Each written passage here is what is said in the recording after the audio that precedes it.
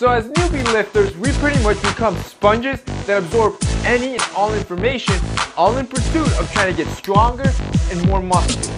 The problem is that within that information, there could be a lot of good information and then a lot of myths that could actually be hurting your gains. So in today's video, that's exactly what we're going to be debunking. 5 things that you're probably doing thinking that is helping you, but instead it could be hurting you.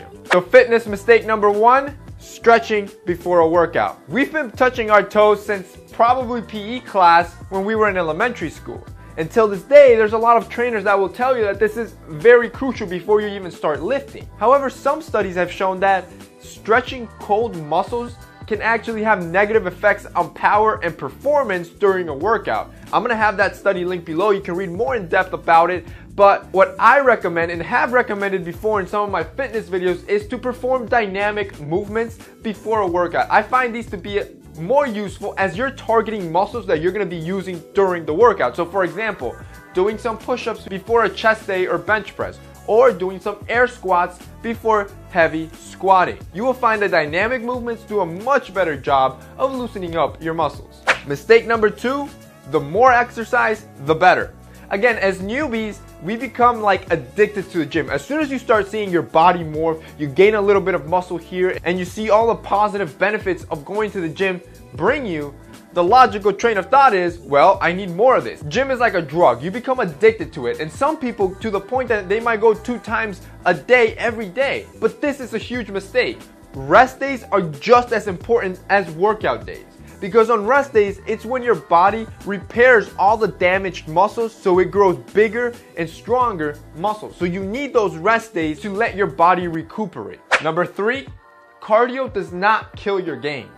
This is a big general misconception by a lot of people in the weightlifting community. Some weightlifters won't even touch a treadmill and swear that it'll regress their gains. It takes a lot of cardio for catabolism to actually play in effect. So while it can happen that too much cardio will destroy your muscles, like my previous tip, it's all about balance and not overdoing it. Number 4 is to listen to your body. So the general gym goer will tell you to push, and push through even on the days you don't want to go. But it's very important to listen to what your body is telling you. So here's a scenario. Say your body's still completely sore from the day before, you had a horrible night's rest, a crappy day at work, and you just feel like trash. And today's a gym day.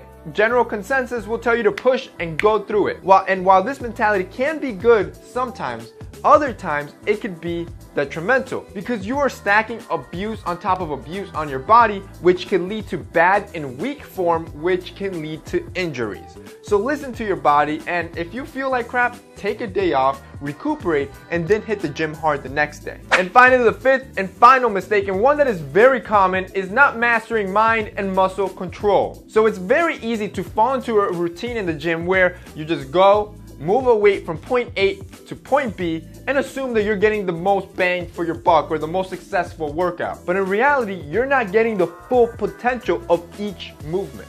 It's great to be as efficient as possible at the gym, and mind and muscle control really contribute to that. And what that means is that within each movement, say you're doing bench press, you really want to focus in those muscle groups as you're contracting and squeezing through the workout. What this is going to do is it's going to increase the time under tension in a specific muscle group, which will attribute to significantly more gains as opposed to just moving a weight without actually even thinking about it. Alright guys, so that's it for today's video. I hope you enjoyed it. These are just some 5 mistakes that I've done in the past and I've learned from, and hopefully I can help you avoid. So if you guys enjoyed this video, go ahead and hit that like button down below. Don't forget to check out AppTip. I'm going to have it linked below with a discount code. It's a great fitness app to get your at-home or outdoor workout without having to go to the gym. So that's it for me in today's video. See you next time.